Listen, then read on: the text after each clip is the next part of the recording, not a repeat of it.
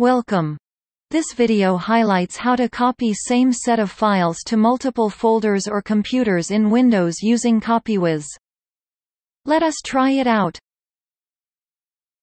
Select the files into Copywhiz.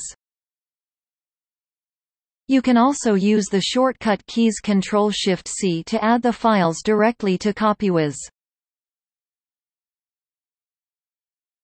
Go to the first destination. Right-click and select Copywhiz, Paste Advanced option. The Copywhiz main window will open. The current folder already appears as the destination folder. Add additional folders here by clicking on the Add button. Or just drag and drop the folder here directly from Windows File Explorer.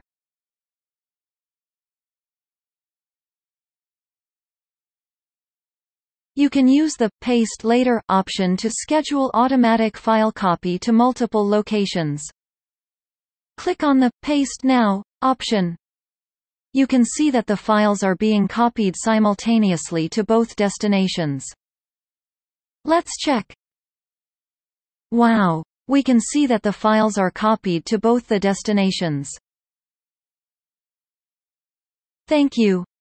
Download Copywhiz for free from our website conceptworld.com.